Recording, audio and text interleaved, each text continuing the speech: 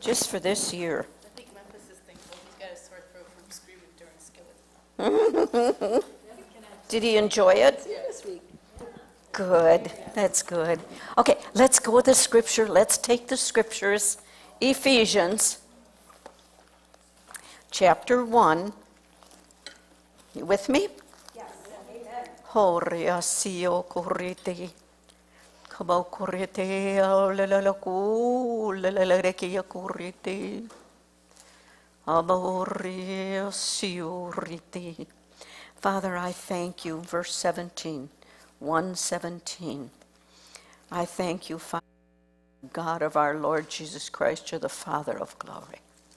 I thank you that you have given unto us, and we receive your wisdom, your revelation, the knowledge of you. The eyes of our understanding are opened, enlightened, so that we will know what is the hope of your calling, what is the riches of your glory, what is our inheritance as your saints, and what is the exceeding greatness of your power toward us who believe, according to the working of your mighty power, which you wrought in Christ when you raised him from the dead, seated him at your own right hand in the heavenly places, far above all principalities and powers and might and dominion and every name that is named, not only in this world but also in that which is to come. Daddy, you put all things under Jesus' feet. You've given Jesus to be the head of all things to the church, which is his body. And we are the fullness of you that filleth all in all. Do you believe that? Amen. We are. He filled us up. Do you know what, when you look at this now in Ephesians 1:3, blessed be the God and the Father of our Lord Jesus Christ, who has blessed us with all spiritual blessings in heavenly places in Christ Jesus. Oh, 4, well, look at that. According as he has chosen us in him before the foundation of the world, that we should be holy and without blame before him in love, having predestined us by the adoption of children by Jesus Christ, to whom according to the good pleasure of his will. That was his pleasure to adopt us, to bring us into the kingdom. Isn't this overwhelming sometimes to think the position that you have? Okay, so when you got born again, okay, did Jesus operate in time when he come to the earth? Yes. Did he also operate in heavenly time? Okay. Did Peter operate in time when he walked on the water? No. Okay. When Jesus fled, remember the crowd was going to take him and throw him off? He didn't operate in time. He operated where there's no time, in the heavenly, and that was a sample to us what we're supposed to be doing. We're supposed to be operating in the heavenly time whenever we have need. Who commanded the sun to stand still? Joshua commanded the sun to stand still so that he could win the battle. He operated in the heavenly time, which there is no time. Right? Isn't that awesome? Now we can do the same thing. So when you need something done and you need it done now, you operate in heavenly time because you call it in. It's your faith that'll do that. We got that, right? Right. Okay. Now, we thank you, Father. We give you the glory and the honor and the praise. I got to put that right down there. Now, what we want to do is let's look at, I'm gonna just bring us back a little bit to last week's. Okay. And that is, not last week's, but the week before on 14. So at the end of 17, okay, Paul said, O wretched man that I am, who shall deliver me from the body of this death? I thank God through Jesus Christ our Lord. Romans 7:24 through 25. Notice that he didn't say, I thank God for Jesus Christ our Lord. Now get this here. But rather, I thank God I'm delivered from the body of this death through Jesus Christ. Did you get that? We're delivered from death, from hell. That's what he was saying. We're delivered onto life. When you get born again, were delivered unto life. Do you get that now? All right, all right. You want to say that back to me? He's delivered from death, right? Because the flesh, and what also does the flesh do? I'll go on a little bit. Notice that he didn't say, I thank God for Jesus Christ our Lord, but rather, I thank God I'm delivered from the body of this death through Jesus Christ our Lord. Paul was describing the futility of trying to serve God in the flesh as well. He was saying, no longer do I serve God in the flesh. And what is the flesh? The Old Testament. Isn't it? It's what they had to do, to earn, right? They were called servants, right? Okay. So here we come along. It was servant, then it became friend to Abraham, who was our father. And then with Jesus Christ, we became Family. We became family. We became son and daughters. Isn't that awesome? I like this time of our life. So trying to serve God in the flesh part of us, body and soul, will always fall short. It always falls short. You know when you're trying to do something good and you just try so hard and you fall at the wayside and it just doesn't work? And pretty soon, oh, I'm trying so hard. Like a kid tries so hard to be good and they just fall. It's because the flesh and the world is pulling at our flesh. So the flesh part of us, the body and the soul, will always fall short. Imperfection can't be perfect. Can't be perfect. Got it? Old Testament. How do I ever go out of how do I ever get out of this? Praise God, through Jesus Christ our Lord, I am a brand new person inside of me. We are brand new. When you got born again, you became brand new. Amen. For those who aren't born again, there's death over them. What does that mean, death over them? That they're not saved. They're not saved? What does that mean, though? Go to hell. What? They go to hell. They go to hell. Yeah. That's death. If you're not born again, there's just no other way to get there. Oprah Winfrey said there's other ways to go to heaven. New Age. There's only one way. You know, you're Buddhist, you're Hindu, you're all those Muslim. There's more ways to get to heaven? No. There's only one way. And it encompasses everybody. So it's just really good. Then Paul moved right into chapter 8 when he speaks of letting our own born-again spirit dominate our lives through the power of the Holy Spirit. When you get to know the Word of God, what do you do? What do you do? Then you want to operate, and all of a sudden you change, don't you? Mm-hmm. What you used to do wrong, I mean, here I was an alcoholic and smoked like a chimney, and then how can you do that one day and the next day you're done? How can you do that? Because I was a brand new person. Now, some people aren't delivered that easily, and don't put them down. Don't put them down. I mean, if they come and get saved and they come the next time and they're drunk, don't get undone. For crying out loud. Leave the flesh alone. They'll catch up to it, right? Yeah. So Romans 7 describes frustration, defeat, sin, and coming alive. Romans 8 overflows with victory. The spirit is mentioned once in chapter 7 and 21 times in chapter 8. Paul was contrasting Christ living through us. Romans 8, with our trying to live for God. So now, when you try to live for God, okay, do you think that's going to be a little bit hard?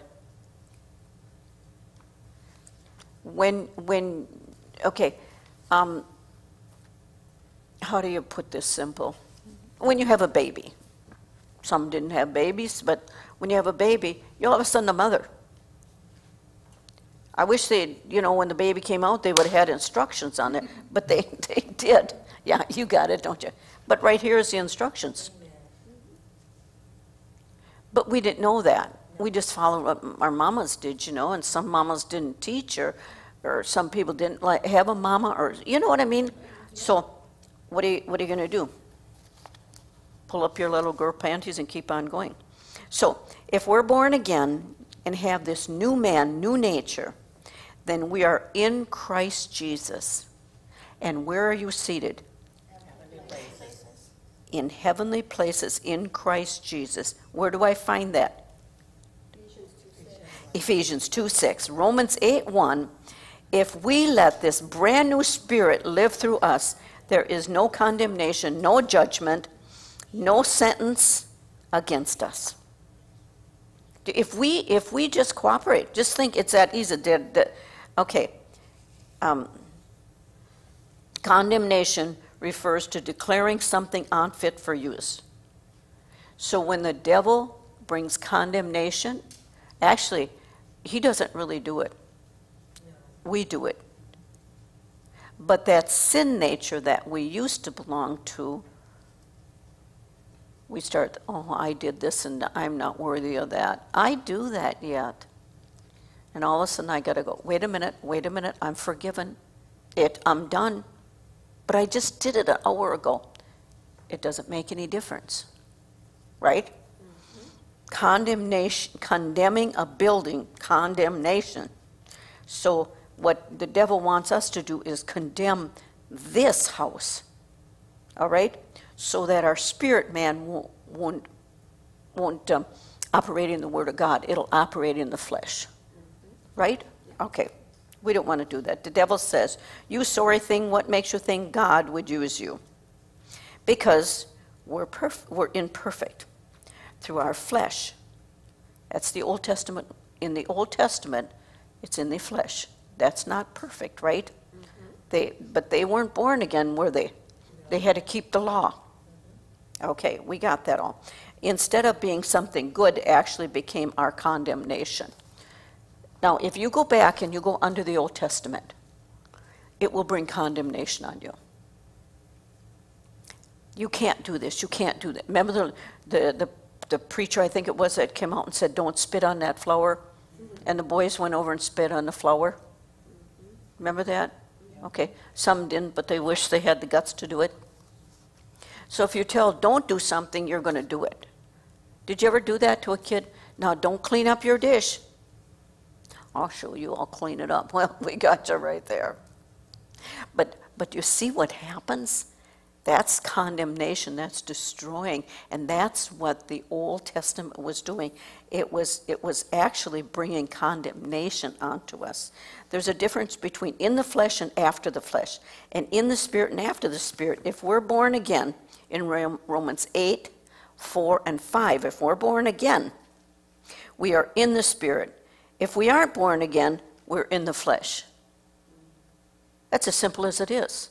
Can the flesh get into heaven? No. Can the Spirit, if you're born again, get in? That's the only way you can get there. You can do all these wonderful things. You know, you can volunteer and do all these things. You want to do that because you love God. You want to serve because you love God. That makes sense, doesn't it? Okay.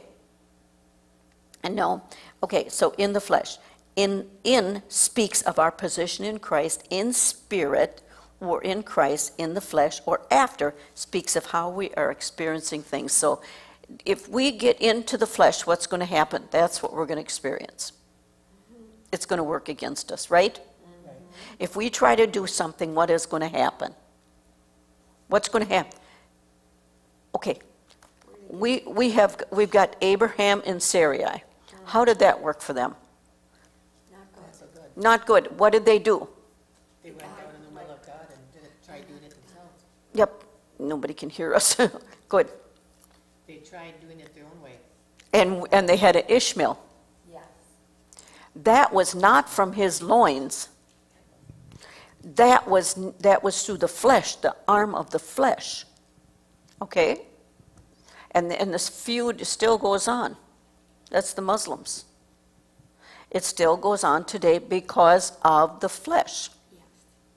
Now, when we do things in the flesh, it may look like, oh, we're really doing good like this, but it will catch up. Mm-hmm. It will catch up instead of trusting God. You know, and when you ask him, Lord, should we do this or should we do that? and you wait, and then he says, do that, and you do it. Wow. But if he doesn't say, but you're anxious, I know, been there, did that. Right? What happens to you? Bang, right into a wall. Right? Yeah. So now, we don't want to be in that position. Okay, let's take the righteousness of God. Now we can pick up from here.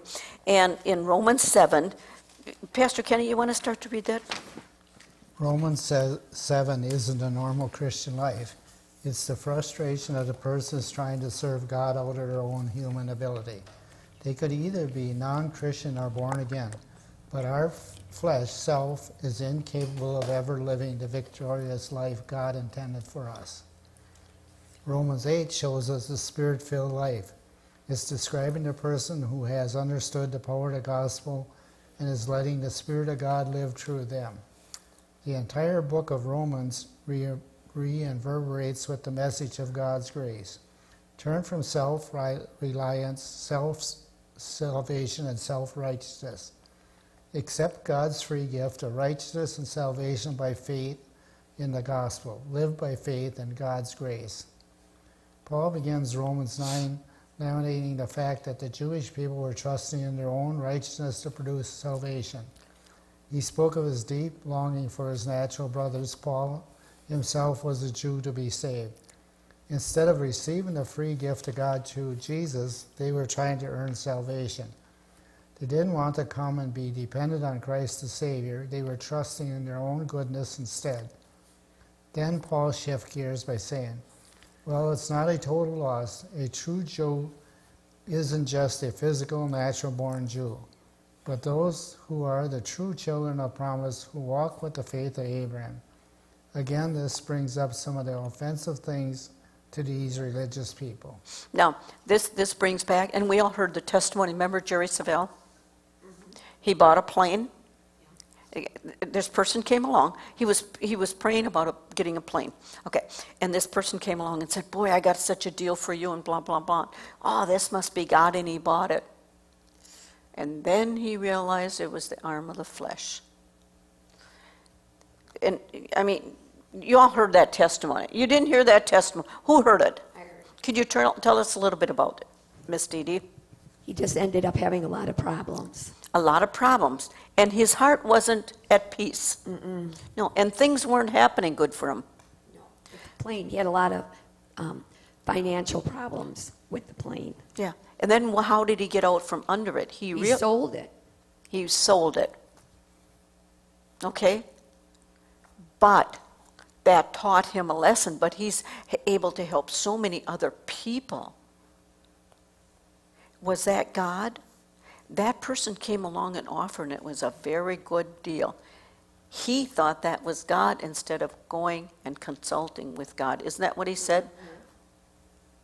Sometimes when that good deal comes along, it's just like a man comes along and or a wife comes along, or this guy comes along. Oh, he's the one, and you marry him. You go. Next morning, it's good morning, Elmer Fudd, or good morning, Sister Gladys, or something like that. You know what I mean? You get yourself a real. Do you remember the 10 questions for marriage? And this guy married this girl. Do you remember that one? Anyway. The wedding, the day of the wedding, she had a meltdown. He never saw that side of her. That was after they were married. And then on their honeymoon, she had a meltdown. She was nuts. She would be, that's basically, she was schizophrenic. She'd all of a sudden go off. He suffered with that for years. He didn't stop to ask the questions. The 10 questions, okay? But he didn't realize he could get out of it. Do you understand? Yeah. So anyway, just knowing that God will give us a way out. When it's anxiousness, when we're pushing the chain, it's not going to work. So righteous heathen, who would like to read a little bit of that? Dee Dee, go ahead. Where do we see that? Right there. Okay. At the end of Romans 9, Paul made a summary of things he had thus far and transitioned into chapter 10, What shall we say then? That the Gentiles which follow not after righteousness have obtained to righteousness, even the righteousness which is of faith. But Israel, which followed after the law of righteousness, has not obtained to the law of righteousness. Romans 9:30 and 31. Well, that's quite confusing, ain't it? Do we need to stop? Well, when we read a little bit Yeah. more here, we'll get an idea, okay? We just don't understand how radical this statement was to the people Paul was writing to in his day. It was talking to people who were very zealous in keeping the law, Romans 10:20.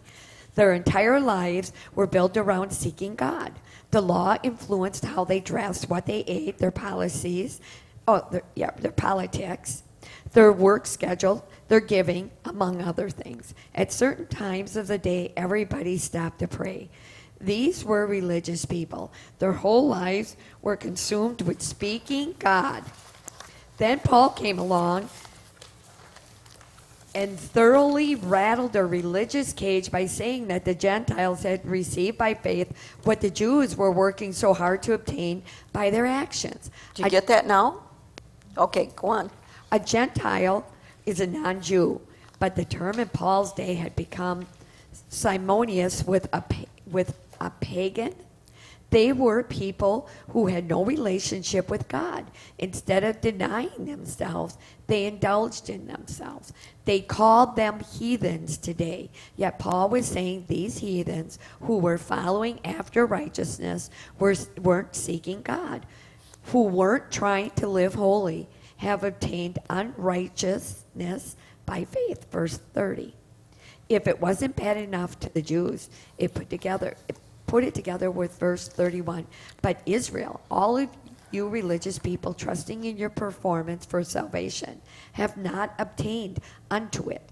And it is any wonder that Paul upset the religious people wherever he went. He was saying these heathens out there weren't even trying to live holy, are more acceptable to God than you. They have become righteous by faith in the gospel.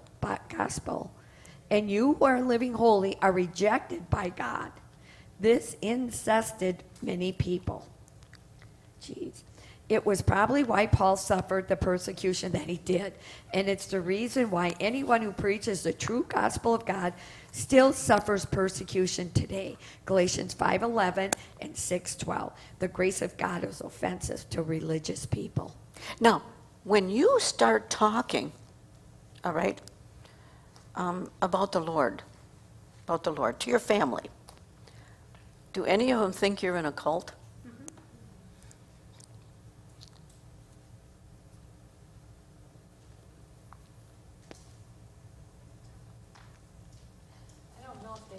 You got the microphone, honey. You're so sweet. I don't know. I don't know if they think a cult, but off. Definitely off. You're So- off. Off. Now, Debbie, does anybody think you're a little off? Oh, dear Lord. Dee, are you a little off too? Yeah, but my daughter's mother-in-law thinks that she's off too because she just went to her nephew's baptism and the grandma. Oh, sorry. Give it again. My daughter's mother-in-law thinks my daughter's off because my daughter went to her nephew's baptism and the grandma's Catholic, and she's looking at my daughter like, why aren't you praying? Why aren't you taking communion? Why aren't you participating? And my daughter's like, I am not religious and I am not Catholic. And she emailed her daughter and like, why isn't Amanda participating? She's like, Mom, she is not Catholic.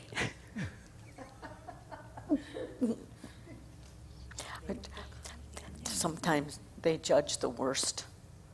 How about you, Missy? Does anybody think you're a little off the wall with your religion? No? Okay, how about you, Pastor Kenny? I don't know, and I don't care. Well, Yeah. Probably some of my family probably thinks, that we're a little bit weird. Like Andrew says, no, they're weird. yeah. So that's the way I look at it. I know that My family thought I was in a cult. My brother Daryl wanted to get me out of the cult. He's dead from AIDS. Wanted to get me out of an occult. Right? Isn't that amazing? I know that they don't really look at it as a cult, but I think they really look at it as like you're really over the top with all this stuff going on here. You know? Yeah. Isn't that wonderful to know? You know, what do they mean when they think we're over the top? You're just involved in it a little too much. It's just, you don't, you know, I mean, you can have a little of that, but you get a lot of that, and it's like, oh, like even if I'm not drinking, it's like, Pat, come on, you know, and or whatever, and I'm just, you know, but they kind of know me that way now, but, you know, they don't really know me. Mm-hmm. I was in the hospital one time in the emergency waiting room, and I heard these people who were Catholic, I'm quite sure, speaking. There was a group of them. At first it started like 2 and then more came, and they were talking about this or these Jesus freaks that they knew. I was just listening to them. You do not believe in Jesus? Well, but they were religious, but they were talking about the Jesus freaks, and I thought, you know, I would be considered one of those, you know, but yeah, it was just, I'm like, you belong to a church, but you're condemning someone for being a Jesus freak. It was just odd. Okay, you want to hear something funny? And we just figured this out. My sister is a religious Catholic. She has us be godparents to her children. But when it comes time for First Communion, we couldn't figure it out. All the other families would let the godparents sit up with them. Right. Oh, no. No. Not with me and Pam, it wasn't. There was no room for us to be sitting in the pew where the godchildren were. And so the last time, it was very obvious that when Pam was supposed to sit, she told her there's no room for her, so she was going to sit back by me. So anyways, all of a sudden Pam looks up there and she goes, but there's a lot of room. How come they're not up there?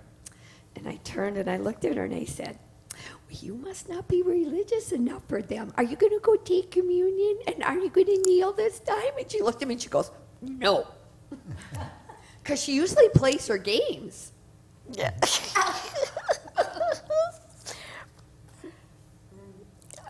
I know when Tracy was at Holy Angels, the Catholic school, and she was talking about Jesus, you know, out behind the school, and they were talking about Jesus, and they called her a Jesus freak. They said, you're just a Jesus freak. Well, she said, whose freak are you? She came home and told me that. I was like, oh, that was a good one. Knowing what we know now, blow them right away. But you know what? Why would people do that? Why would people call us Jesus freaks? Simply because they don't know. They don't know the truth, so they get offended. Yeah. It's what it is. Yeah. They're offended. Do they feel like we're condemning them? Yes, even if you aren't, just by your actions condemns them. Yeah. Yeah.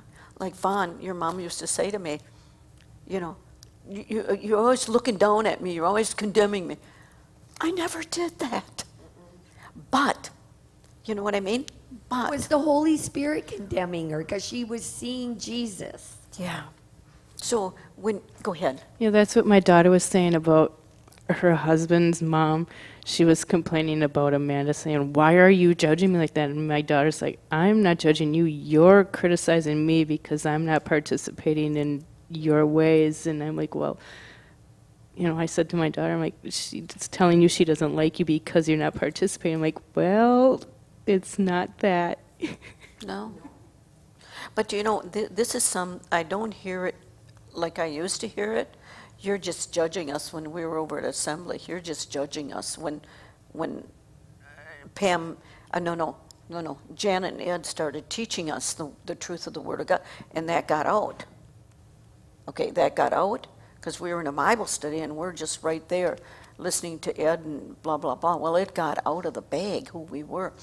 And then the Mater boy got cancer. They didn't want us around because God was doing that to him. God was killing him. He was making tapes to his boys for every year of their age, and he's dead. But we were like hot coals, you know. And I'm thinking, and you know, you'd come into church and all of a sudden, and I'm thinking, I don't believe this is happening, you know. And you knew you had to get out because you weren't wanted. But that's what we have to watch, is that when people come in, if they're doing things that aren't Christian and they're Christians, leave them alone. They'll grow into it. You know that? We're not going to judge them. I got enough right here to judge. Then I'm trying to judge him. Well, I got enough right here, and he's got to take care of himself. I can't do that. But isn't that what we do? But why do they come up against us so much? You have family, and so on. And why? Because they don't understand. And when they don't understand, I have found that when they don't understand, then they get offensive. Yeah. But they don't want to hear the truth. But Well, they think they know the truth. you think, yeah. You know, and it's sad because when you look at it, they're not born again. They're not born again because there's this religion, and they're going to get to heaven through that. And you so much want to share it with them. You so much want them to know it because you love them, and you just got to walk away. Here, Lord, I give them to you. It's just a shame. But now, can you see what Paul was going through? This was a whole new thing with Paul, wasn't it? And people were so close to the Old Testament yet, even worse. Right? Look at Jesus. When Jesus came to set him, they killed him. They killed him. He was a son of God. He came to take their sins, and they killed him. How did the disciples die? Very horrible death. But that's what happens when people became so hard-hearted. So you got to give them to the Lord, and sometimes you got to back off because they'll consume you. They'll literally consume you, and you're just like, I can't. You know, like when someone died in our family, and I had a family member say that Janet said she was in hell. Remember that? That came to my ears, and I called my sister and I said, did you say? Oh, I never said that. Went back to the source, and she said, I heard it. And I trusted this person, that the source. Why would I say something so stupid when I know Vaughn was in heaven? And even if she would have died, me not knowing, that's not for me to judge. I don't know what's happened in that last moment. Do you know? Leave it alone. Isn't that the truth? But isn't that what the enemy wants to do? Stir up something. It's just like when parents pass on and there's a will or there's money there. What happens? All of a sudden the fangs come out, and I want this and I want that. That kind of happened with our family, and I was like, go ahead and have it. And then once I had stuff home, because they didn't want it, oh, where did that desk go? Where did that clock go? Oh, you didn't want it. Right? Come and get the clock. And Vernon got mad at me because Mom put that in my house for staying at my house for nothing. I said, Mom, I don't need a grandfather clock. I have one. Do you understand what I'm saying? But Vernon got mad at me, didn't he? And he finally said, you give him one more thing, and you're going to really get me mad. I don't care. I don't care. It's not. We had, you know, I got to tell you this. You know how God works? Just to kind of sum this up. Okay, you know how Mom had some costume jewelry and you looked at it, and you know how your mom says someday I'd like you to have this here, and anyway, they got this big box of jewelry, and one sister took it, and you know how you kind of sneak things off? Well, I don't know how many years later, it was upstairs, her kids had a rummage sale, they took the whole box and sold it. Did you get that? Mom's stuff, and I went, I don't care. I don't care. But we can't do stuff like that. We got to love each other. Who cares? Right? You know, I was saying this here, that you love people while they're here, like your mom. We loved her when she was here. We had peace with Vaughn. Some of the family members didn't. I can't help that. I can't help that. Daryl, I had peace with Daryl when he died of AIDS. I don't care what people said. I had peace with Dwayne when he died. I don't care what people said. With Ev, I don't care. I got peace that surpasses all understanding. And the way they treated me, you know, Ev and Dwayne, and you know, I don't care. I got peace. And for Dwayne to say he loved me, that was a milestone, you guys. But I've got that right up here. God is good. All the time. Then he had a lot of antiques, him and Ev did. Now this is God. They wouldn't even, they had 44 clocks that we could count just in that, what room would you call it? Great room or something? 44 clocks. They wouldn't give anything to their kids or anybody, right? They had old antique stuff. The house burned. I'm sorry. Isn't it terrible? It burned up. Am I laughing? They treasured it so much. Let's put that up there.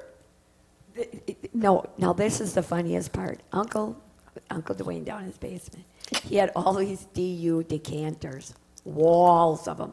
Yeah. He said they were worth thousands of dollars. Yes. And he said, Keith told us this, that old buzzard over there, he don't have a clue. She opened every one of them and drank them dry. They were worth nothing. They were worth nothing. She laid in that bed and he's telling her how much he loves her. Keith is telling us the story. He has no clue. They are worthless. No. But you know, you look at that, and there was a lot of antiques in there that were worth a lot of money. But and what didn't burn up, it was scorched. It was, you know, I'm sorry.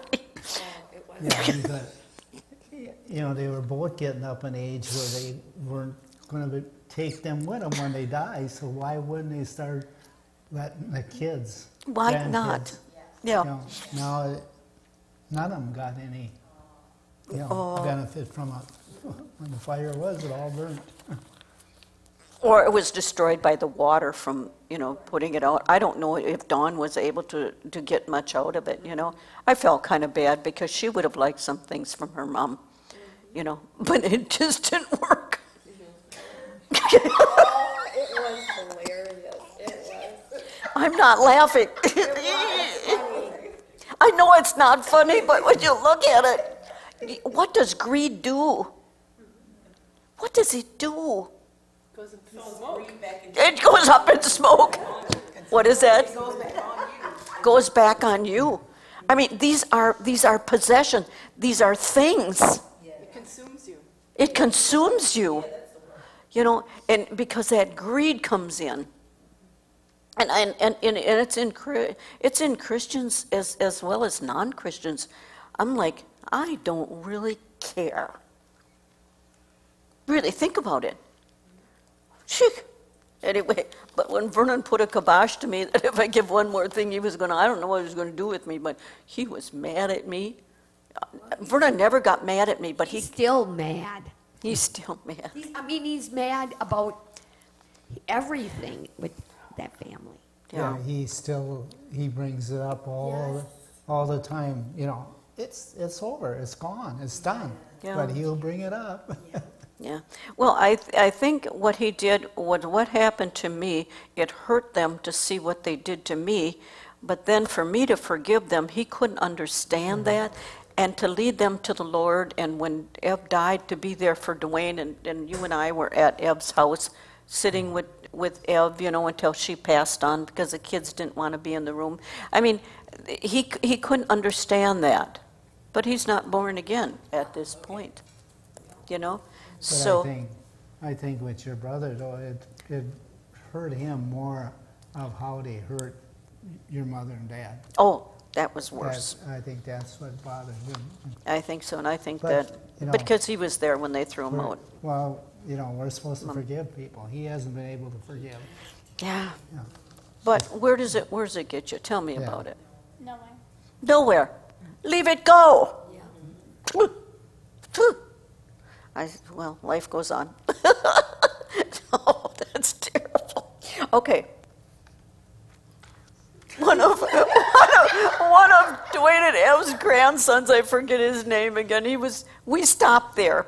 Pastor Kenny and I stopped there after the fire, and because there was a car there. And do you remember the young man? Was it Dawn's son, or Keith's son that took us through there? Craig. He's laughing. He is laughing. He says, "Look at that old." He was going to keep this. Look at here, and he's going through the house, and I'm thinking, "Oh my goodness!" And all of a sudden, you start laughing because they're laughing because Grandpa was very selfish, and they never wanted to be with the grandkids or anybody because they were busy drinking. They cut the family off, and so. But he was going. Remember that? Yeah, well, your brother had that big shed, and it was filled right from the floor to the ceiling as high as you could of all different stuff. And his kids or grandkids could have used some of that, Absolutely. Made use of it. Oh no, he wouldn't budge an inch to give it to any of them. It's really sad. It's really sad. But what are you going to do? Life goes on, but okay, let's go on. Page 224, the stumbling stone. Who wants to read that? Keisha's gonna. Why is this true? How could this be? Because the religious Jews sought it, righteousness, not by faith, but as it were by the works of the law. For they stumbled at the stumbling stone. Romans 9:32.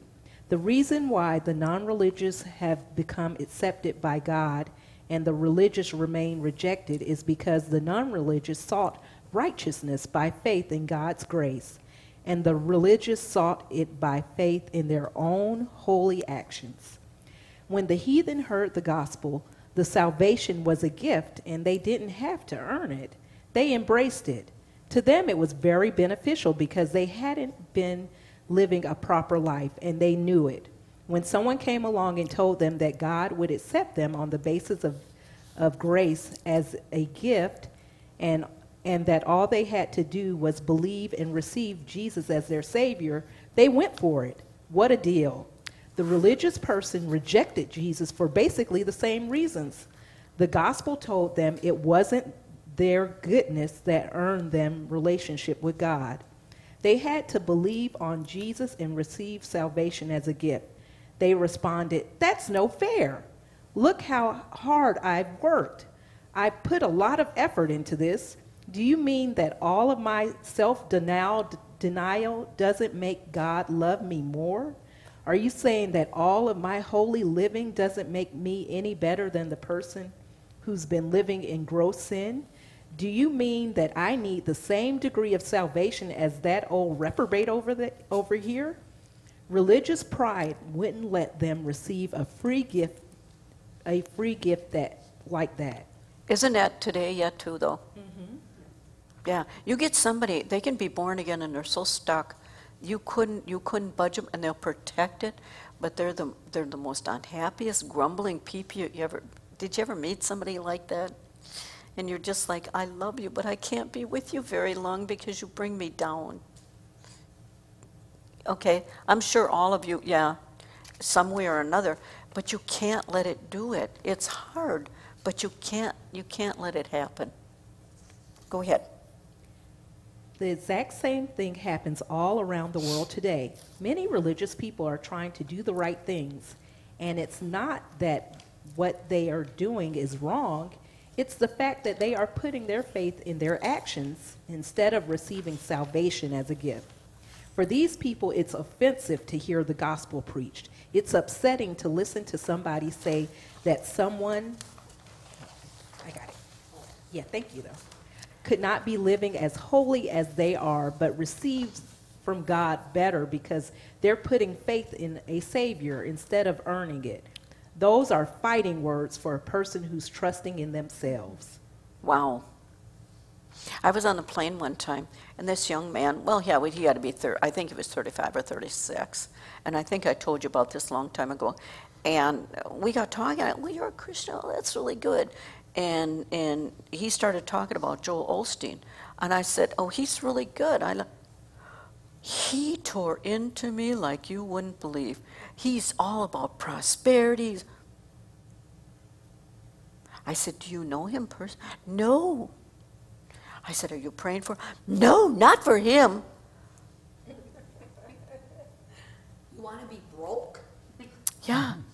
But the hate, I couldn't believe it. The hate. And I thought, I got to ride next to this guy. Well, I'm going to read. I couldn't take it. But I don't care who it was. I don't care. But you don't do that about other pastors. You know? Oh, my. Okay. It just isn't fair. Who would like to read that? It just isn't fair. I can. Go ahead. I've seen this happen again and again. Some pillar of the church is there every time the doors are open. They pray and lead the Sunday school class. They knit, quilt, and bake pies. They're always doing religious deeds. But they've been struggling for years with some sickness, financial need, or problem in their life that hasn't been met.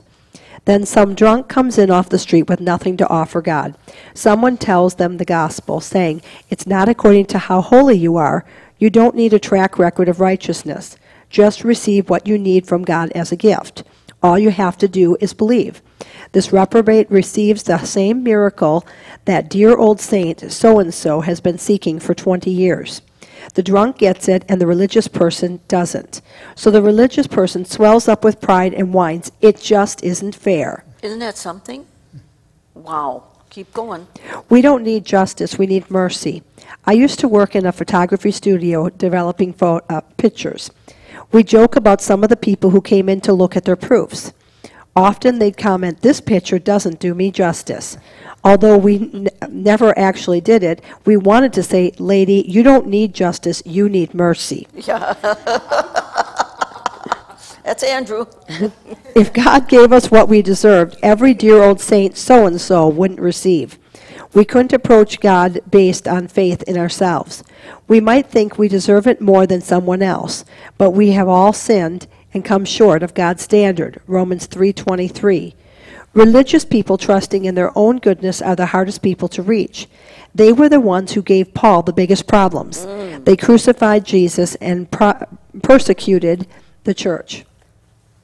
It's still religious people today who come out against the true gospel. Good people trusting in their own holiness are the most difficult to reach with the gospel of the Lord Jesus Christ. When the gospel is preached to someone who isn't living righteous, it's good news. They respond in faith to that positive message of God's grace. But unless God supernaturally intervenes with revelation and conviction, a religious person trusting in their efforts will resist the gospel. They're proud of what they've accomplished, and they feel better than someone else because of their own effort. The gospel sounds to them like all this, their great righteousness has been to no avail. Of course, holiness is still beneficial because it denies Satan access into our lives and helps us in our relationships with other people. But it doesn't make us more acceptable to God. Neither does our lack of holiness make us less acceptable to God. Our relationship with God must be based entirely upon faith. Just keep on going. Good works, but wrong motive. Romans 9:32 says that these religious people didn't receive righteousness because they sought it, not by faith, but by the works of the law. Works of the law refers to doing good things, but with the wrong motive. It's trusting in what you have done instead of trusting in what God has done. The Bible also refers to works of faith, 1 Thessalonians 1:3, 2 Thessalonians 1:11. The motive is the difference. The work of the law is when you're doing something with the mindset that this is going to earn you relationship with God. He owes it to you based on what you did. That's the work of the law. Work of faith may be the exact same action, but the mindset behind it is, I'm not doing this to earn relationship with God, but because God has already given me relationship with himself. I love him and I want to serve him. Works of faith are motivated by faith and love, not a sense of obligation and debt. Paul was saying that these Jews had the wrong motivation. They were doing the right things with the wrong motive, so they stumbled over the stumbling stone. Romans 9:32. Then he quoted from Isaiah 8:14 and 28:16 of the Old Testament. As it is written, behold, I lay in Zion a stumbling stone, a rock of offense, and whosoever believeth on him, Jesus Christ, shall not be ashamed. Romans 9:33. In other words, Jesus Christ is planted right in the path of every single person. God confronts every individual with the truth that they need a Savior because they cannot save themselves. Some respond properly by faith and receive the Lord and his precious gift of salvation. Others try to maintain their own goodness and stumble over the grace of God. The very thing that caused them to trip over Jesus, the Savior, will make them fall flat on their faces on their way to hell, trusting their own holiness. Either you accept the truth and it becomes liberating and life-giving, or you deny it and it becomes damning. It's your choice. You know, I've got to say this here. You know, when I started listening to Andrew Wommack, let me see, 2015? Yes, I think it was.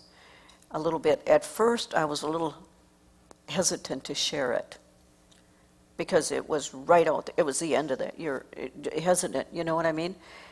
But then, putting out a little at a time, like the Lord was showing me, people were taking hold of it. People were taking hold of it. And some people were, I don't, you know, and they leave because they can't handle it. But that's up to them. You can't go against them because of that, okay? But you put the food out there, it's up to them what they eat, right? But now, you just look at, now, how long have you been into this? How long have we been doing these books? Since 2018. Yeah, okay? And I was sharing things before then. But now, your whole mindset has changed. Now you're like, how could we believe that other way? Is that true? Isn't that what we do? But why don't we want to take the next step sometimes? Because maybe we don't have confidence in us, or should we have the confidence in God? Do you think about that? Why don't we have confidence in God? Not in ourselves. Because you know what God wants us to do? No, Kenneth and Gloria said this here, and I know Keith Moore has said it too, and Jerry Svell, but you go out on a limb so far out you can't get back. That's when you trust God, and that's when you're going to see miracles. Or you can push and push and push, and you'll get what you want, but you'll get an Ishmael. Yeah. Okay, you had given me that tape that time a little bit on that. That was just delicious. But Debbie, go on. We'll get more of this done, okay? Isn't it somebody else's turn? Well, keep on going. Misdirected zeal. In the next chapter, Paul repeated what he said at the beginning of Romans 9 about his fellow countrymen, the Jews. Brethren, my heart's desire and prayer to God for Israel is that they might be saved. For I bear them record that they have a zeal of God, but not according to the knowledge. Romans 10:1 and 2. These Jews were very zealous for God, but not according to the knowledge, meaning they were spiritually blind. They were ignorant of their heavenly Father and of his Son. In other words, having the right knowledge is more important than having the right actions. These Jews were doing some great things, They were praying, paying tithes, and doing many of the commands within the law. A Pharisee, a religious Jew, would be accepted into any modern church today.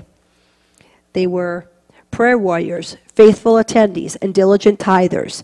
Very few churches would ever deny membership to a diligent tither. These Pharisees were very holy people, but their zeal was for the letter and the form of the law and not for God himself. Due to that fact, they weren't accepted by God. They had misdirected zeal and knowledge. Many people today say that it didn't matter what you believe, as long as you believe something. They teach that there are many ways to God. It doesn't matter if you're a Buddhist, Hindu, Muslim, or Christian. In the end, they all come together. Wrong. This mindset is in direct opposition to what Romans 10:2 is saying. These religious people had a zeal for God. Not just zeal, but zeal for God. However, it wasn't according to the knowledge. Therefore, it wasn't a saving knowledge. They were sincere, but sincerely wrong. They believed the wrong thing. Now, what did it say about when you love God? What do? You just naturally want to serve. You don't do it because you have to, but you just like, I want to do this. That's love. That's when you have a mate. You love that mate. And you want to do things for them, or you know what I'm saying. But when it comes to God, all of a sudden you want to go out and give that salvation message because you love Him and because you want other people to know Him. You want to be able to give somebody a hallelujah handshake. Put some money in your hand. You like to buy somebody lunch, or you know what I mean? You don't have but $10, and here you give it away to somebody because of Jesus' love. Then He turns around and He says, hey, that one's going to get a double blessing. Why? Because showing your love for God, that's what He's looking for. The rich young ruler loved money more than he loved God. And you never hear about him after that, do you? Because he chose death instead of life.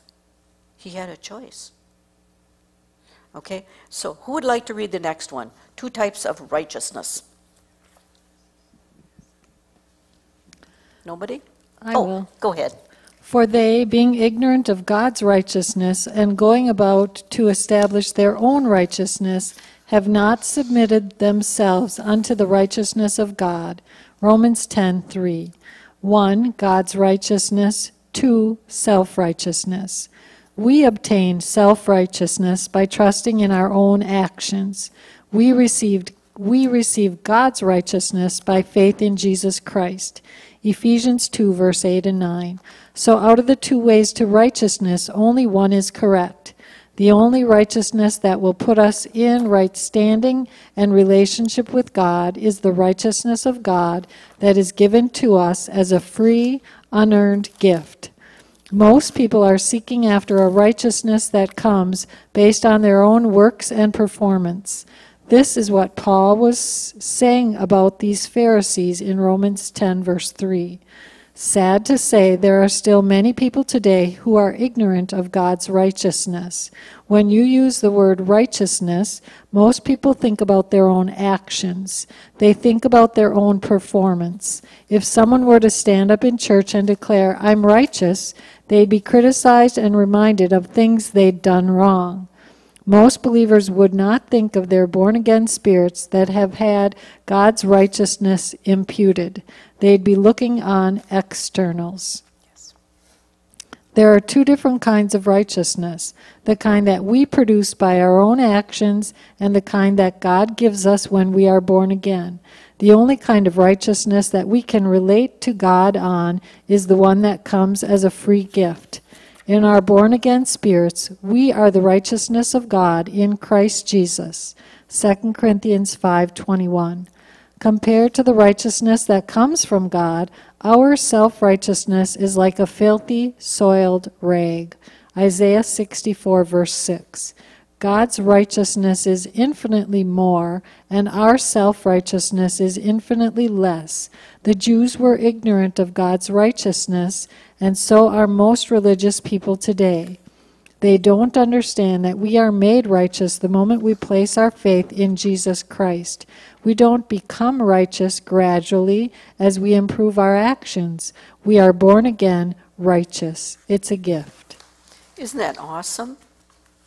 That is so awesome when you think about it. God is so good to us, and now, you know, like if you see a beautiful sale out there, what do? You want to tell people about it, right? Yeah. Hey, go here, go, you know, you can get this deal, you can get that deal. I see that on Facebook, and I see you girls doing that, you know? But that's love. Self-centeredness, I don't want anybody else to know. But we're not self-centered. Once you come to know Jesus Christ as your Lord and Savior, you're no longer thinking about yourself all the time. You're thinking about others. Your flesh all of a sudden isn't important to you.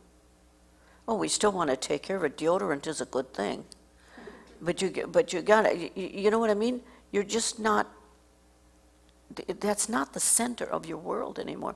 It's Jesus becomes the center. How can you love somebody you've never seen? Because there is something inside of you just can't understand. But it's a good thing. Would it be? Yeah. What does Mark 11:23 say? I'm going to read this to you real quick.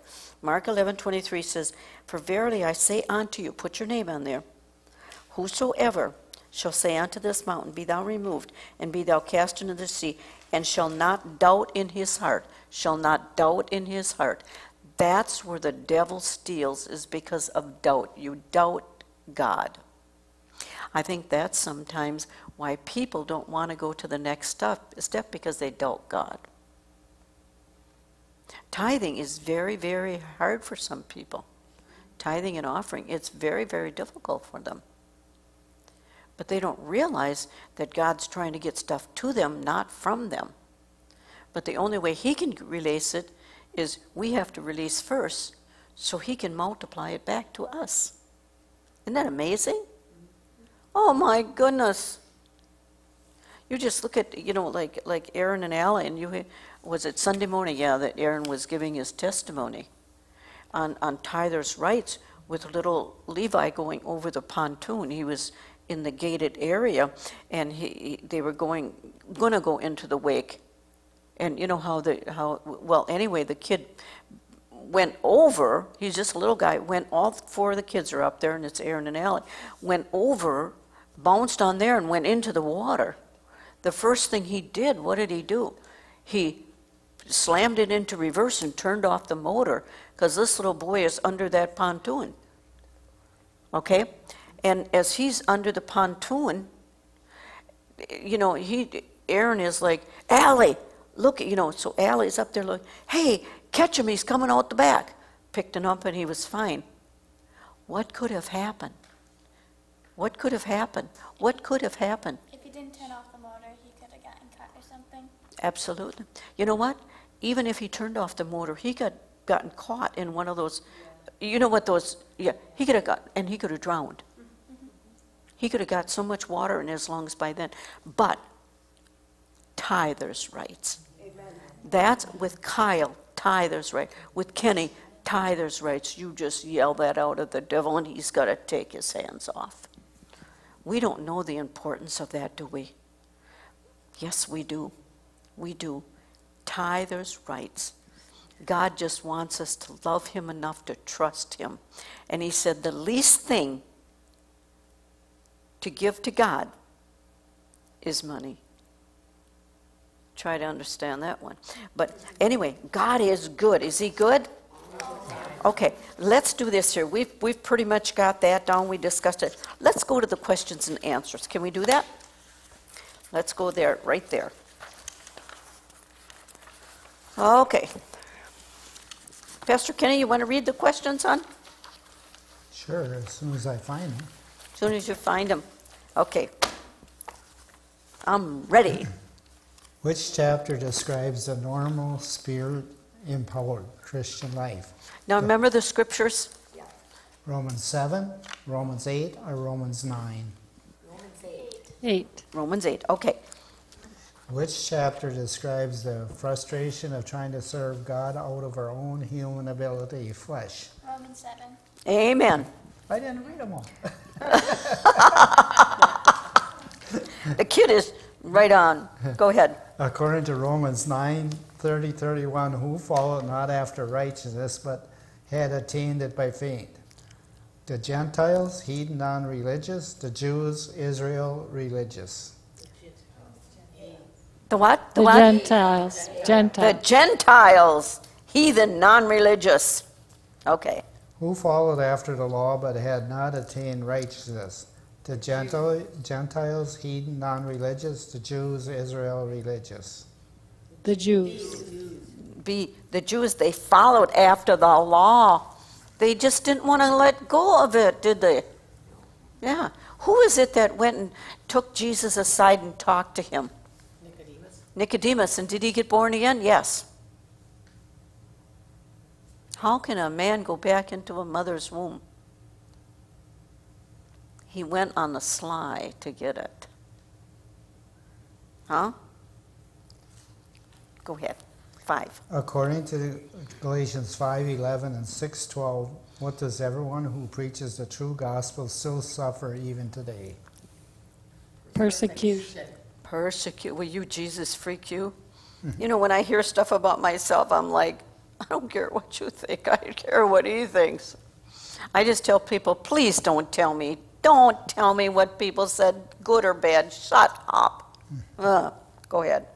What did the religious people stumble over in Romans 9:32? The stumbling stone? The stumbling stone. If any of this you want to talk about, or you're just, but anyway, go ahead. They sought righteousness not by faith, by what? Their own holy actions. By the works of the law. By their own actions, the works of the law. So they thought they had it. They just finished that. And Jesus told them what was going to happen, but they didn't believe Jesus because they were so caught in their tradition. But see, we still have that today, right? Jesus didn't condemn them. They condemned themselves to hell. Really. When somebody dies and you think, did they know Jesus? I used to think that, and my heart would grieve. And one day the Lord said, that's none of your business. You don't know what happened, but could you kind of tell me? It's none of your business. You're right. What good is it going to do to hang over that boat and keep on throwing up? It's not going to. Move on. They made a choice. Okay. According to Romans 3:23, who has sinned and come short of the glory of God? All. Amen. All of us. What kind of works does 1 Thessalonians 1:3 and 2 Thessalonians 1:11 speak of? Works of faith. Works of faith, yes. How is Jesus described in Romans 9:33 for those who seek not righteousness by faith? A stumbling stone and a rock of offense. Amen. Amen. Oh, you got to give the answer. A stumbling stone and rock of offense. So there you got it. Okay. What does Isaiah 8:14 reveal that the Messiah to come will be to both houses of Israel? Stumbling stone and rock of offense. Yeah, now it was a stumbling stone. What does Isaiah 28:16 say that the Lord God would lay in Zion? A foundation, a stone, a tried stone, a precious cornerstone, a sure foundation. Okay. According to Romans 10:1-3, what was Paul's heart's desire and prayer for Israel? That they all might be saved. Yes. Just think that desire is still there for every person. Oh. What did Israel have? Zeal for God. A zeal for God. But not according to what? Knowledge. Knowledge. You know what? The more knowledge you get, okay. When I was in the Catholic Church, when I accepted Jesus Christ as my Lord and Savior, I was at a Christian women's, okay. But then went back to the Catholic Church, and I felt so uncomfortable. Did you ever do? Yeah, and you're like, I just don't fit here. Why don't I fit here?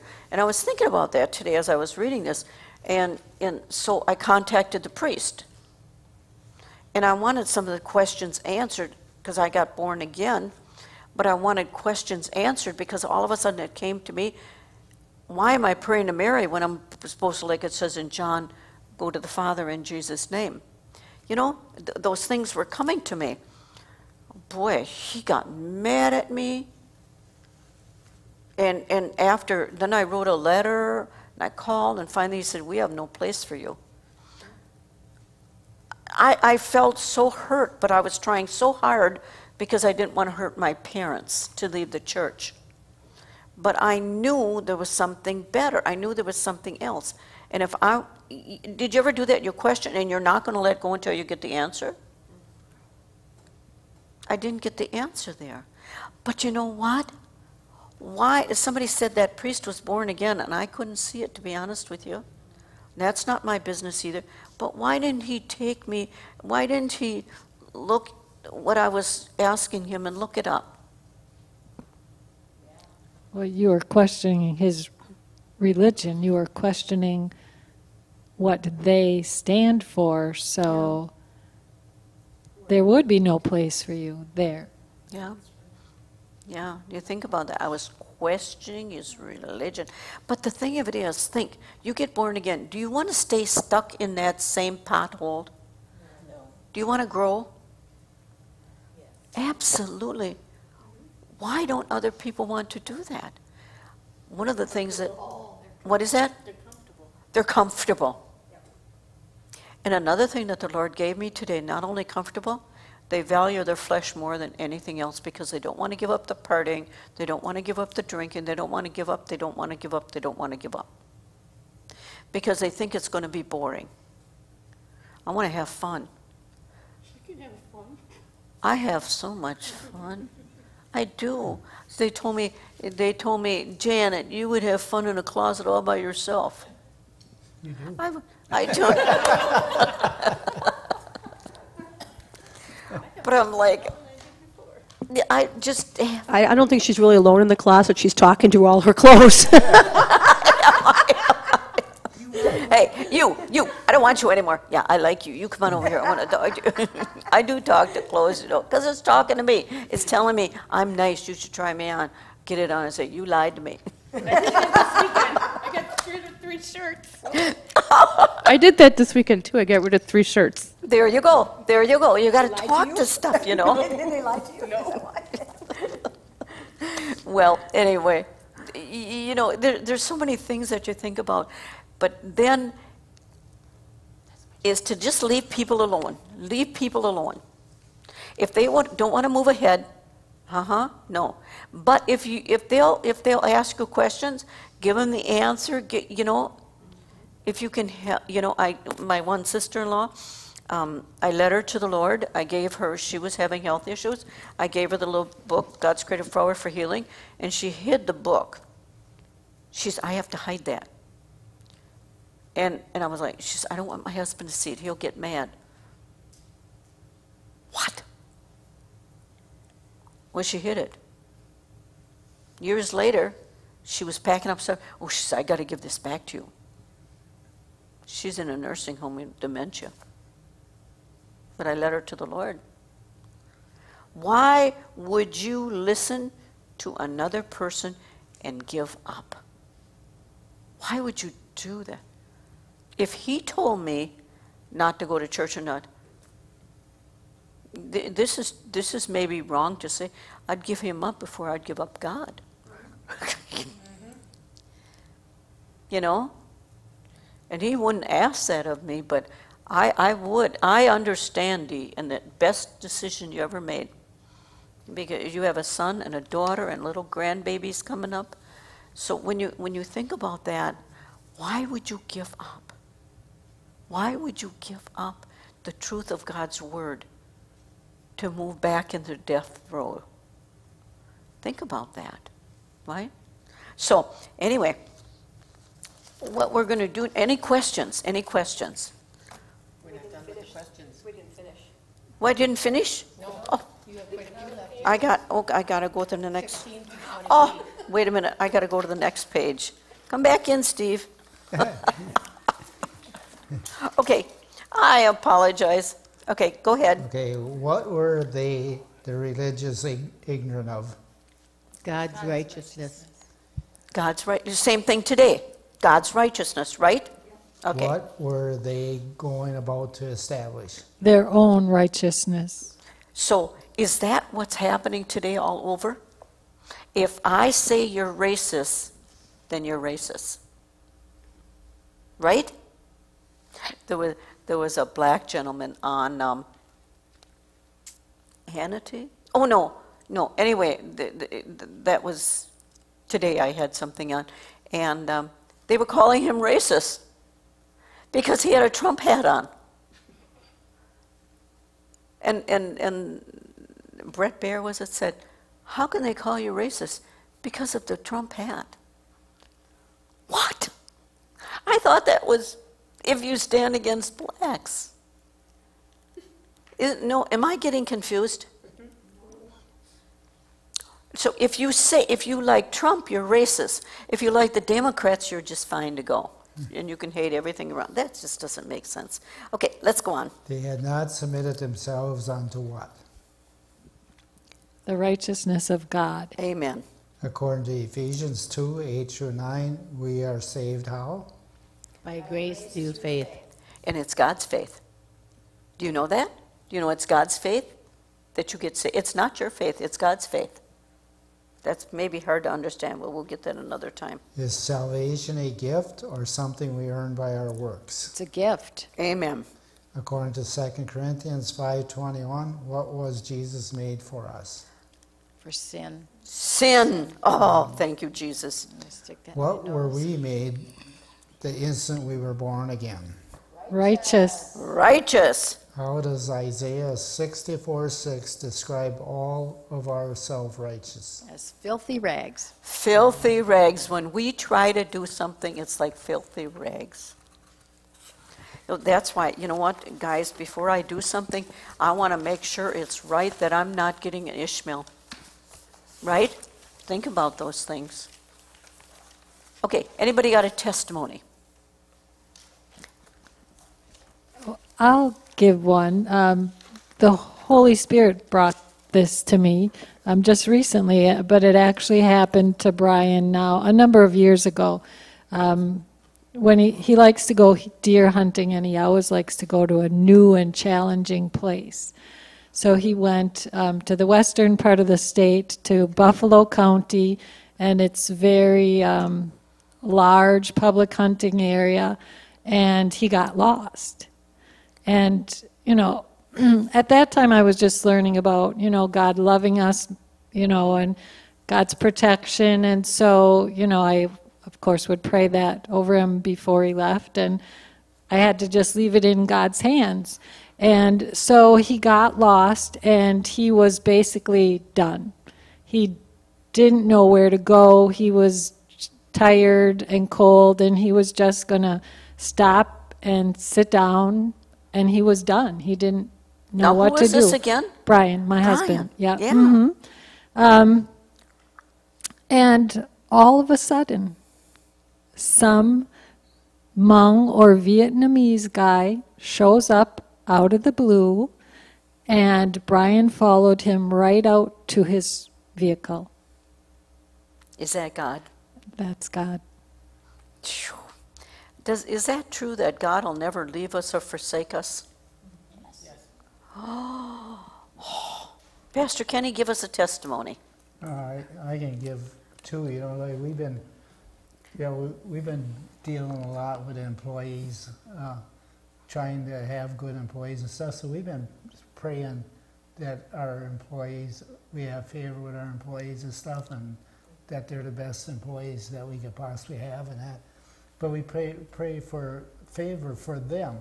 Well, the last 2 days, a young guy, he just finished school, is going to go on to the tech, and he's very conscious of what he's doing and everything. He's coming home with one of the company trucks, yesterday, and he's coming up to the ramp on Double E and 41 there. This car whips around him and cuts right sharply in front of him. The light changed, so the guy had to slam on his brakes. Well, here, my guy is driving a truck. He ain't gonna stop that fast. No. So he smacked him in the back end, you know. So the kid felt bad that he did, you know, and he was totally not at fault for anything. And the good part of it is we got this big deer catcher thing on the front of the truck, so it did not touch the truck at all. The guy had a beater car. Well, now it's a little more beater. But, you know, and he knew he was totally in the wrong. So, again, the favor of God on that. Today, the guys are going to Legend Lake, and they go up through Black Creek that way, going on up. And the guy that's driving the truck, he was just in court recently for, he got caught drag racing on College Avenue. Yeah, not too smart, but so he's very, very cautious with his driving record now. So he's really trying to follow the speed limit. The semi come up behind him, right tight to his tailgate. Just kept on. So he said he wasn't going to speed up because this guy was right there. So he tried to slow down, and the truck driver wouldn't give him no grace at all. And finally, he slowed down enough to make the truck driver go around him. He went around him and got behind a lady in a car, and he did the same thing to the lady in the car, right on her bumper. Well, in the meantime, that truck driver radios in, and he says to the police, "You got a bunch of drunken drivers on the road." So when my truck gets to Black Creek, the cop in Black Creek is waiting, pulls him over, says, "We got a report that you guys are drunk." You know, there was 3 guys in the... Yeah, they weren't drunk or not, and the cop realized that there was not, you know, he says, "Your truck is fine, there's no problems with the truck, you guys are good, take off and go." And then my guy says, "Well, this truck driver did the same thing to the lady in the car ahead of us." "Yeah," he says, "we got another cop pulling that lady over." So that truck driver, tailgating, calls in, and he caused 2 people to get, yeah. So basically, I look at it, they had the favor of God, neither one of them, you know, they could have given them a ticket, or probably, you know, even told them, "Oh, we're going to give you a test and everything," you know, so. Did you ever have somebody follow really close? Yeah. And I'll turn into a driver, or you don't want to mess with a semi. But, you know, when Kenny told me that tonight, I was like, was that guy just angry? Was he full of hate? I'm surprised they didn't. He had to have told them what trucking company he was from. He has to be getting in trouble. Yeah. That he'll get in trouble for it? Yes. Yeah, I don't know. You Good. can't call in and not. He's going to get in trouble. But that's good, though, because if he does that to other people, just think, now, if that driver ahead of him would have gotten angry, you know, he could have stopped and came out and... Well, they could DOT your truck. They could do all kinds of stuff to Yeah. the state cop. You know what I'm saying? Yeah. Yeah. Give him the mic. We have favor. Yeah. But they would get in trouble, you said, with... Oh, that the- trucking company is going to be in trouble. Whoever called in, he is going to be in trouble. And the trucking So- company is going to be in So trouble. when he called in, he had to identify him? Yes, he has to identify himself. They don't have to give the people that name of who turned them in, but he has to identify himself. So he just got that trucking company in a bunch of trouble. Now, what do they do with him? Do you have any idea? It's got to be whatever their It rules may that book Yeah, says. it may depend upon if he was an independent trucker or if he was... If he's driving. independent, he's good to go. But if if you work for a company and you look at their rules, he can be fired immediately. But it's not right to do that to people. You know, it's just not right. In 9 chances out of 10, he was calling you in because he thought a state cop was going to get a hold of you and DOT your equipment. They're not stupid people, those truck drivers. Oh. What is behind it? Say that A lot of times what they do is they report them because they want a state patrol to pull you over. And what they have to do is go through an inspection on your truck. They go through, Uncle Kenny's got to have a DOT number for his business. Yeah, it's not on all. And then they can go through his truck and check all of his equipment and everything, and pretty soon he's got tickets. So it's just being mean. It's me. Yeah, and evidently the cop must have looked some things over because he said your truck is fine. He told my guy. But that's how they do that stuff. Yeah.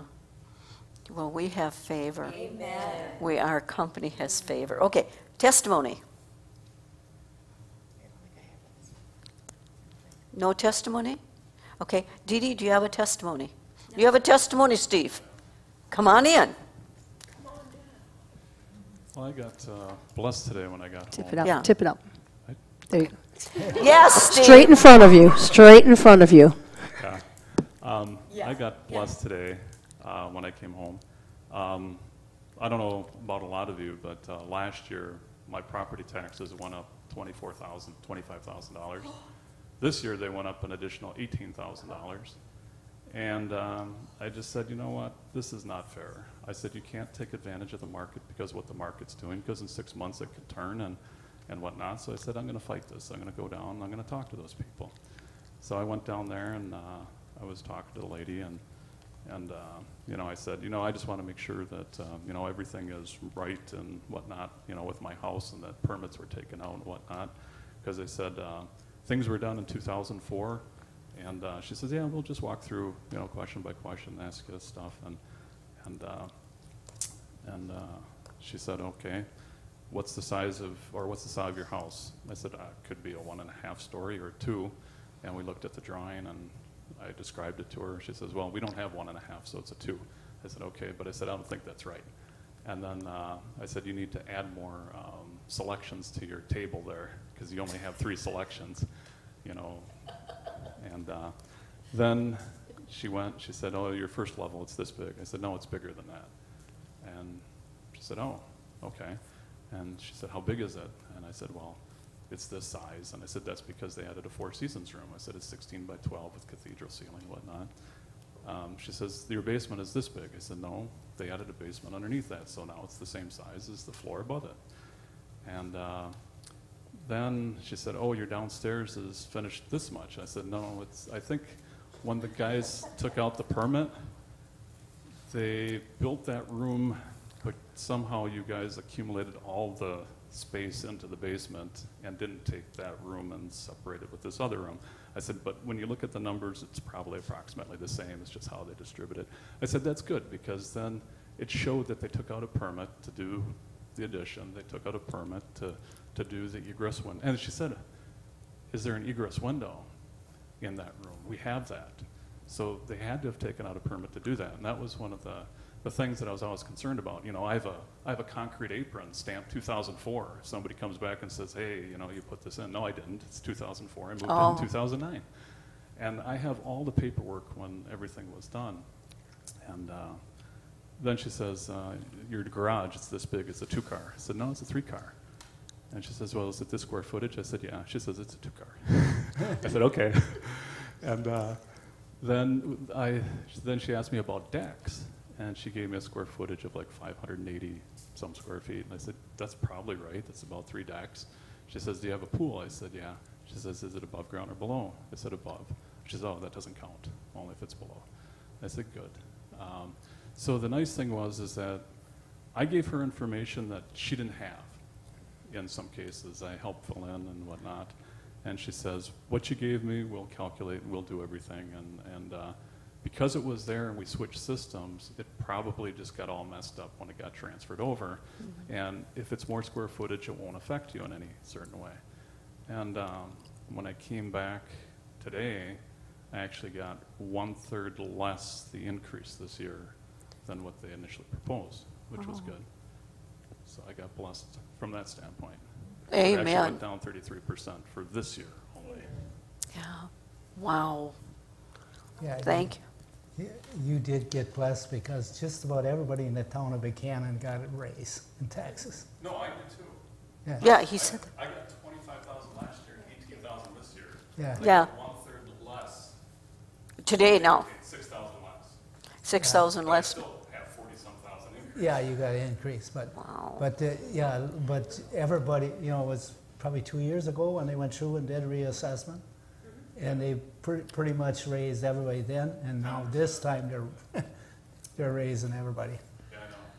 So, Enough is enough. Yeah, and I said it's not fair. You can't take advantage of the market. I said the market is going up like this. yeah. People are getting. Whoops, you better take the, yeah. I talked to some of my friends at work who want to sell their house. They get their house on the market, and the first day they have 7 offers at $15,000 more than asking. And that's what they're taking advantage of. Yeah. Is that this type of thing is happening, but you go 6 months, a year from now, and that's not going to be the case, and then all of a sudden your house value is going to be worth $20,000 less than what they're estimated at right now. Yeah, that's why they like to do reassessments that often, because if the market's up, look at the advantage that they have. But you know what she told me? She said this is going to go on, they're contracted to do this every year for 6 years. Is that So right? they're going to go through everybody's house eventually in a 6-year time frame. So they did 1/6 of people's houses they went through.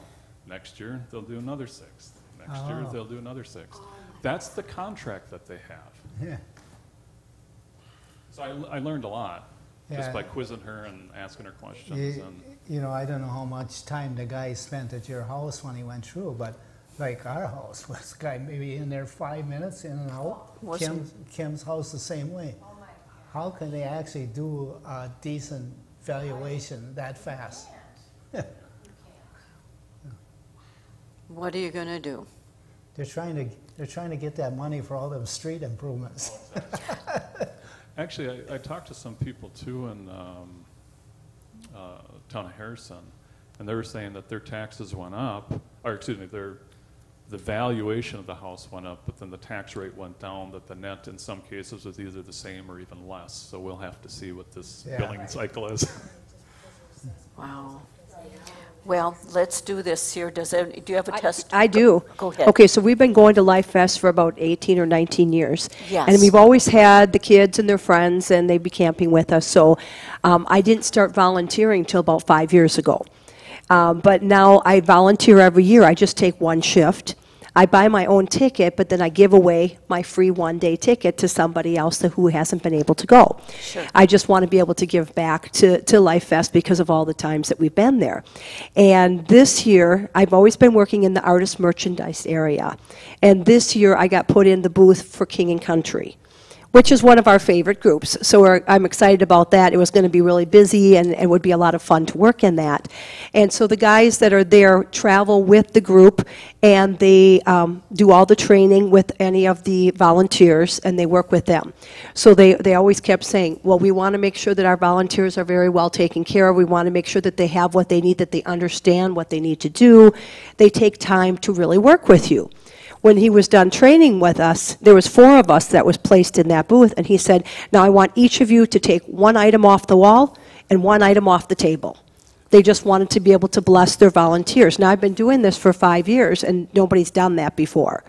And so I'm like, you mean anything like that $40 windbreaker that I was eyeing up? Yep, if that's what you want, you take that. Isn't that something? And then I took a CD, and then they come back after we've been working there 3-4 hours, and they're like, well, we wanted to bring you some food, but we didn't have a chance to bring some in. Here's $10, go get yourself something to eat when you're done. You just don't have that type of effort by any of the, the vendors or any of the people that are there. The volunteer people are there to get you some water if you need it, and then you're given a ticket or something for the volunteer work that you do. And we're wanting to bless others, but they turned around and blessed us this year. So that was a big blessing. Yeah. Isn't that good? Now other people are going to look at King and Country and bless them by buying their CDs and bless them by, just talking about it. Okay, well, do you have a testimony? Go ahead. My guardian ad litem fee was paid for by my attorney that's helping me out. She what? The attorney that I was able to get to represent me for the divorce, the same people, the Judicare, they were able to submit the $350 check to pay for the guardian ad litem fee. Look at that. You have favor everywhere you go. You know what? This is something. When you join God's team, He takes care of you. He just does. He takes care of you. And that's why we don't have to worry about anything. He'll take care of it. Just here, take care of it. Thank you. He's so good. Is He good? Amen. Well, let's give our offering, or if you have tithe, and then we'll take communion. If somebody comes in.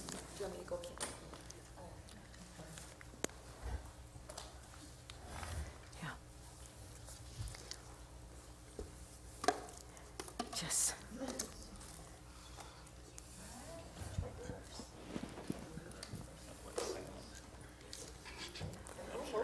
This one? Thank you, Stephen. Thank you. I'll come back to it. Offering on Sunday. Marita, are you gonna be attending the classes every week? No. Oh, otherwise, if you were, we'd get you a sheet also. Oh. Not every week. Well, she was looking on. Okay, Father, we thank you. Oh, Daddy, you're so good to us. Daddy, we thank you that we know you as our personal Lord and Savior, and that, Father God, we didn't reject you. Oh, God, I thank you that we're going to heaven. I thank you, Jesus, for coming and paying the price for our sins. And I thank you, Father God, that we're going higher and higher with our learning, and that, Father God, we're having these favor testimonies. We're just having life, wonderful testimonies. Thank you, Father God, for a continued increase in every area of our lives and in the church, in our families, in our jobs. Thank you, Father, in the precious name of Jesus. Let's break this bread and let's eat. His body was broken so that we could have whatever we asked for. In Jesus' name.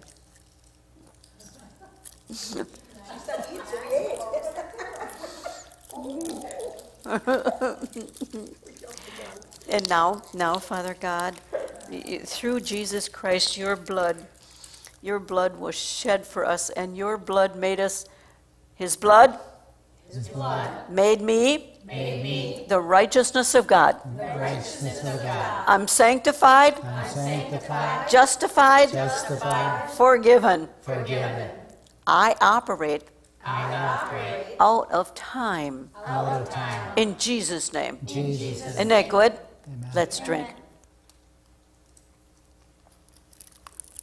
Thank you, Jesus. Thank you, Jesus. Thank you, Jesus. Oh, you are good, and your mercy endures forever. In Jesus' name. Amen. Amen. Any questions? No questions? We're good to go? Boy, that was good. I love the testimonies, you guys. So now we've got 15, 16, and then 17, and then we'll go on to this book. And we'll learn more about praise and worship, because so we'll have this book next week, so you can purchase them if you would like. But this is something you're probably going to want to get so that you can do stuff like this, because it's something you can't just pick up and read. You have to go back and get more. It is, I think this is one of the best books that he has, and I have a lot of his books. I know, but this one is but this one, just think, I raise a hallelujah. And what are some of the words in I raise a hallelujah? He brought heaven down to us. And he fights for me. When you understand that, when you get in a predicament, you don't feel like praising and worship, and you start to praise and worship, he comes on the scene. But when you learn those things, that's what's exciting. Okay? Oh, I took a picture of a brain. Okay? Hope it wasn't mine. No, I was studying it. I like to study the anatomy of a person. So, the more I can learn, the better. What? No, I didn't say that. Yes, you did. What did she say? It's only my niece. I love it. It's only my niece. Only. Did you say that? Okay. No questions? No questions? Oh, hey, real quick. I almost forgot that. Listen, make hell tremble. This is Gloria. That's what Jesus did. He made hell tremble. Okay, for this purpose the Son of God was manifest, that he might destroy the works of the devil. He destroyed the works. Did you ever notice how refined I am? I use You carry yourself quite well. I enjoy myself. I got it. Moving. Okay, tomorrow morning, 9:30. See you right here. Same place, same clothes, same everything. Okay.